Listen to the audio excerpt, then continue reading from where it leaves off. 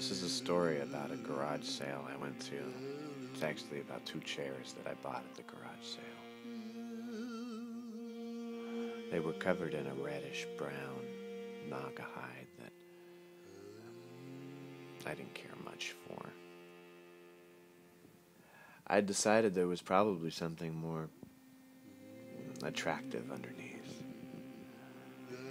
And so I began to pry up all of the staples, and nails, and tacks.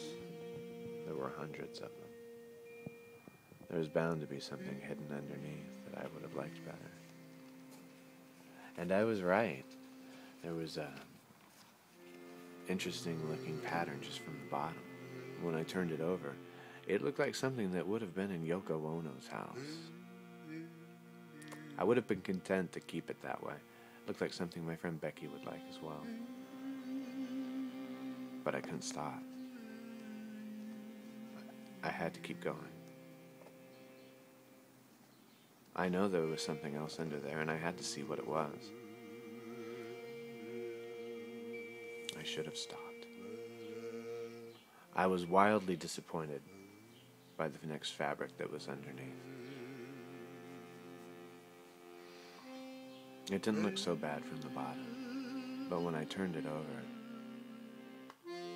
I felt a sudden sickness overwhelm me. It was one of the ugliest patterns I'd ever seen. I had nothing to lose. I turned the chair over one last time, and I began to investigate. More messy, sharp tacks. More tiny little nails.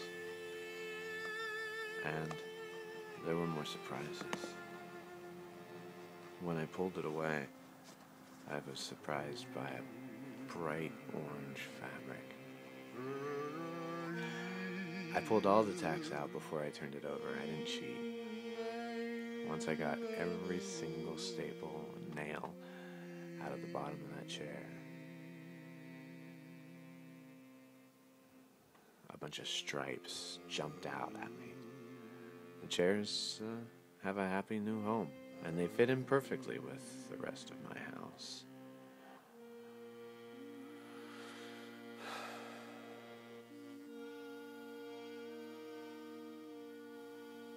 It has been said, by plucking her petals, you do not gather the beauty of the flower. I would like to add, by stripping upholstery away from a chair, that is a different thing.